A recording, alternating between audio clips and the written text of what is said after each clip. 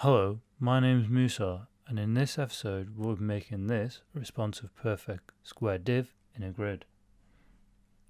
As you can see, completely responsive. You can add whatever content you want as well, and also you can do odd and even amount of divs and it still be perfect square. Now, to be able to do this, we'll be using CSS Grid to make this happen, as well as JavaScript. So we'll be using grid template columns inside the CSS to start off with. After that, we use JavaScript to obtain the width of each individual div.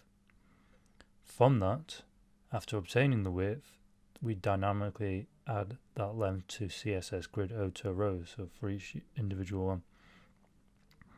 And that's the sort of basic idea to do this. So yeah, let's get going. Okay, here are the course files. So we have the index.html, we have the style.css and the script.js. Just normal boilerplate for HTML. We're going to start with the HTML first. So we're going to go square, then times that by 9. I'm using image here. This is why enables me to do this. On VS Code, we have a div inside. Hopefully that'll sort it out. So we have 10 divs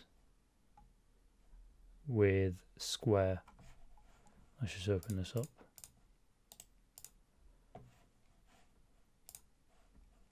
Let's put this in a section actually. So section called container. Let's put all this in there. I should move this there.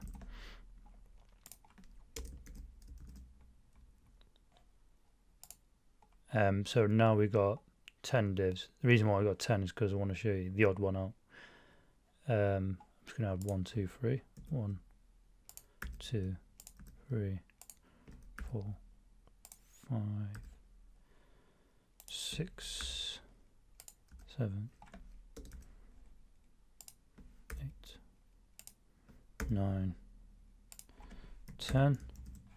So we got 10. Let's just zoom in. About 250. Yeah, I should do. That's all the HTML. So go into CSS now. I'm just going to add some boilerplate. I mean, just some prefix.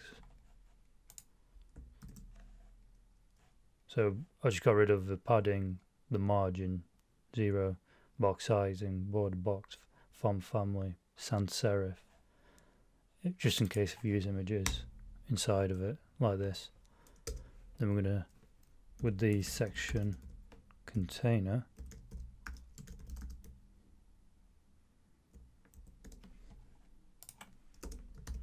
we're gonna add max width of 100 pixels. We're gonna do, oh, looking at the wrong one. We're gonna do width of 100. We're gonna do display grid. Right, so this is a grid. This is essential. This grid template columns. We're going to add the grid auto rows inside the JavaScript because it will be dynamically added, corresponding to the width of the of each div. So let's do repeat. So we want to do the 3, 3, 3. So do repeat, auto fit, probably use auto fill if you want, whatever it's called. 3, 3, 3%. So we've done that. Let's add outline, red, solid 1 pixel, sort of see it. And as you can see, the even the 10th one now is actually 33.33. If you use a SAS, you can probably calculate, well, you can calculate more accurately. For each square now, we just add, we're going to center the text for this demonstration purposes. So we use flex to center, icon center, line items, center. Okay. And if I actually know what I'll do is, yeah, I'll add the square color now. And for child, odd and evens.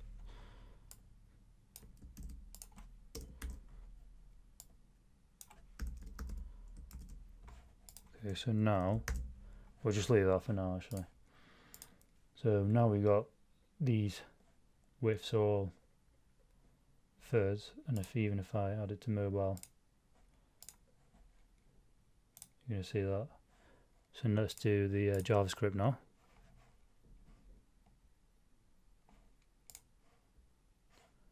Okay, now window, so we're targeting the window. We're going to use event listener, add event listener. We're going to use a load, and if you look at the Mozilla documentation, it gives you the most common categories of the events references on the DOM with JavaScript for the HTML. Callback function, I'm just going to use an arrow function. Anonymous. So now we're going to target the width of these. That's one. So each width. So we're going to go const width. We're going to call it width. Document dot query select square. That's what we called each one of these, the divs. I'm going to target the offset width. Now if we console log that, see what we get. This is on load, so we're only seeing it when actually let's do resize. And that's the second one we're going to be. So load is when it loads, and resize is when we change the size. And as you can see, it dynamically adds it.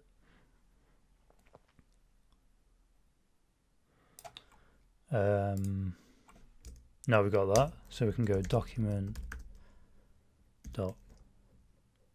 So now we're trying to get the height, but what we're doing is we're targeting the this bit here. So but essentially what we're doing here is actually adding grid template. Actually we're doing over to rows. Excuse me. Go to rows. Let's call it 200 pixels. See what we get. I'm just going to call this one out for now. We're obviously focusing in too much, but if we can see here, zero targeting. Oh, it's targeted more. Oh yeah, that's it. So it does work in here, but obviously it's static, so it doesn't move. As you can see. So that's why we have to dynamically add it in. So we're going to here, we'll zoom back in, zoomed in again. Just one thing to show you actually about grid offset width, if you've not known anything about it, is if you don't know anything about it, is this. So it's the so it takes the everything inside the div, including the border. That's what it measures. With some pretty nerdy explanations on Stack Overflow. If you want to check that out, one goes above the other in terms of explanation. So let's go back onto this. So I'll just show you how to do that. The row inside the JavaScript statically. So we go job, document, query, selector,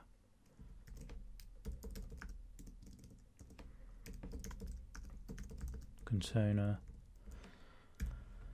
So obviously we're targeting the container, not the actual individual element. Div, grid template, rows,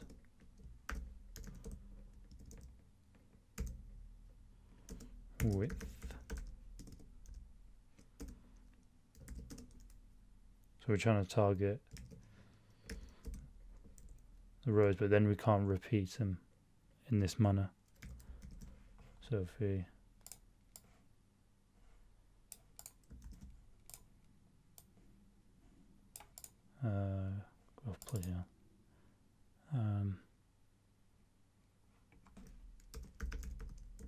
style, that should work now.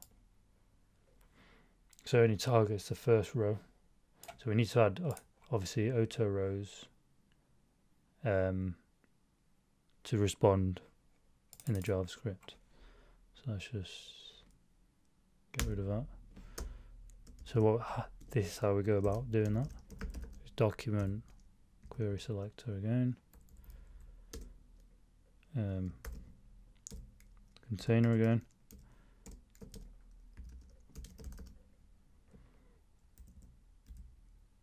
we go style, set property,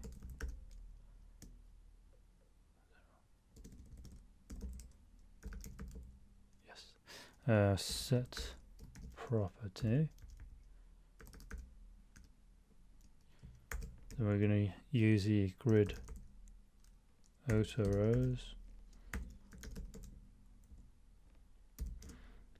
which takes in, and we're just going to use backticks for this instead. $sign. So we can dynamically add the width as well as a pixel. I should see that one. I see it. Yes, it does. So this is for resize. So we're using grid auto rows, which is CSS properties specific to the size of implicitly created grid row track or pattern. Nice example of min-max here. And that was the same one as we used here before, but that was only one variation. This is now going to be throughout. We're using the set property method interface sets a new value for the property of the CSS style declaration object. It's just a fancier way, more detailed way of adding CSS styles to the DOM, and that should do it now. So as you can see, pretty much near perfect. I'll probably say it's only ever really quarter of a or half a pixel, but you can't really tell in the naked eye. I'm going to try change the styles up a bit. So I'm just going to get rid of that.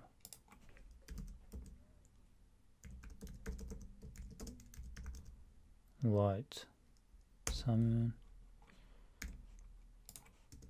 background, light. This is just to sort of see in a different light, no pun intended. Yeah, so we got this, and then you can see that.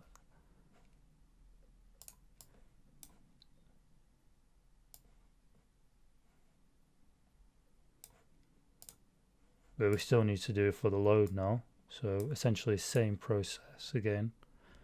But what we're doing is we're doing on load. So a different event. So essentially doing the same thing. Sometimes with the event load, the size might actually not be as good as the resize. So maybe, I mean, you can probably try this if you want. So just maybe go width small and width. Get the width, the minus by 2, let's say. Then add that in instead of this. So width small. So we just essentially we're just taking a few pixels off, 2 pixels there technically. So that's actually, like you can see here, it's taking 2 pixels off, but you don't want to do it in this situation, just in case you come into trouble. So, alright, it's not loading. Yeah, should load. Oh yeah, that's why.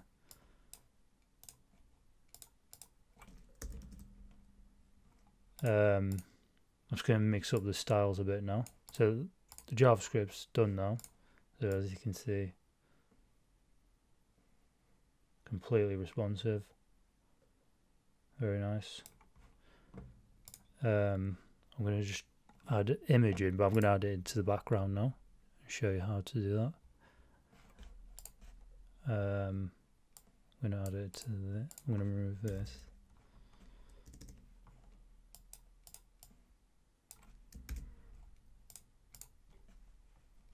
And add it into this one. So we're going to do background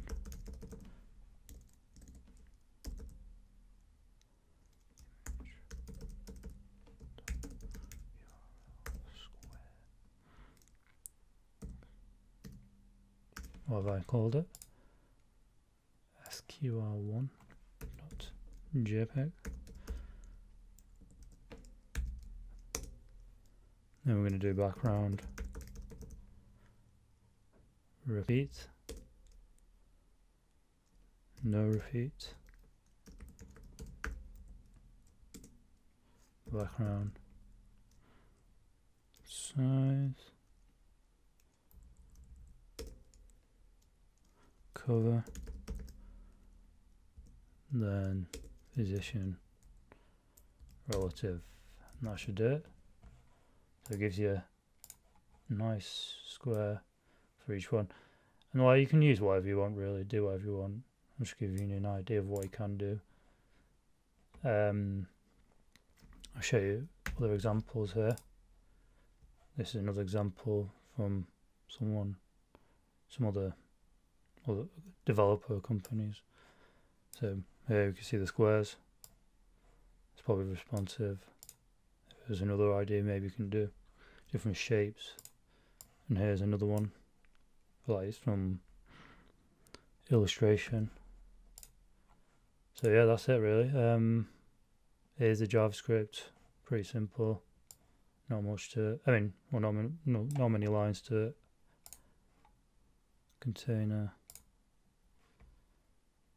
And essentially this is what's making this happen, is this working with this. Thank you for tuning in. I'll see you in the next tutorial.